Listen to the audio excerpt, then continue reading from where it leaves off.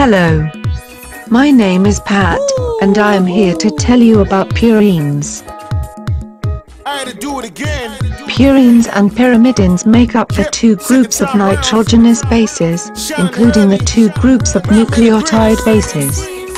Two of the four deoxyribonucleotides and two of the four ribonucleotides, the respective building blocks of DNA and RNA, are purines.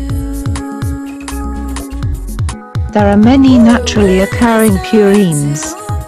Two of the four bases in nucleic acids, adenine and guanine, are purines in DNA. These bases form hydrogen bonds with their complementary pyrimidines thymine and cytosine, respectively. This is called complementary base pairing in RNA. The complement of adenine is uracil instead of thymine. Other notable purines are hypoxanthine, xanthine, theobromine, caffeine, uric acid and isoguanine.